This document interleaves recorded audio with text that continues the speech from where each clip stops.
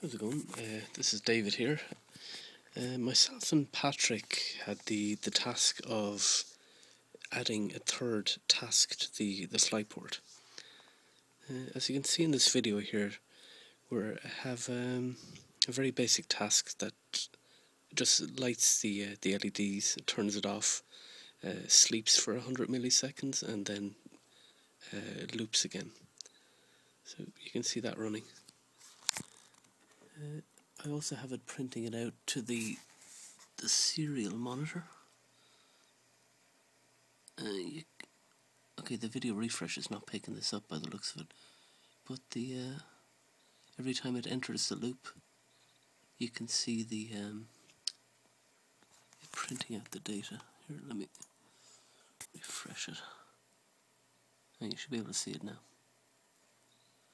So every time it goes into our loop, it prints out the data and toggles the LEDs. We're going to put the code up on the newly created GitHub account. So if you want to look up there, there'll be a link anyway in the blog. Cheers.